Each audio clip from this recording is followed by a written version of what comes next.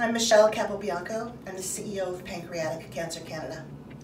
This has been an unprecedented year.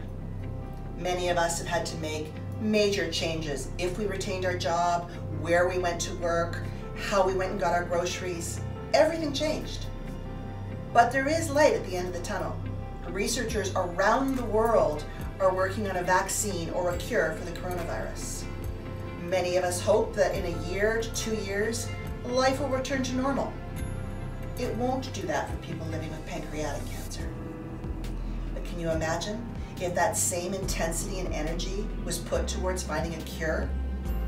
It would change everything. And so that's why I'm so grateful that during this unprecedented year, you're still out holding an event for us. It's incredible, raising money for the kind of projects that are going to make a difference in thousands of people's lives. Projects like our NeoPanc-1 clinical study, which we've been able to launch in the middle of this COVID year. The money's desperately needed, and we really appreciate everything you're doing. Thank you so much.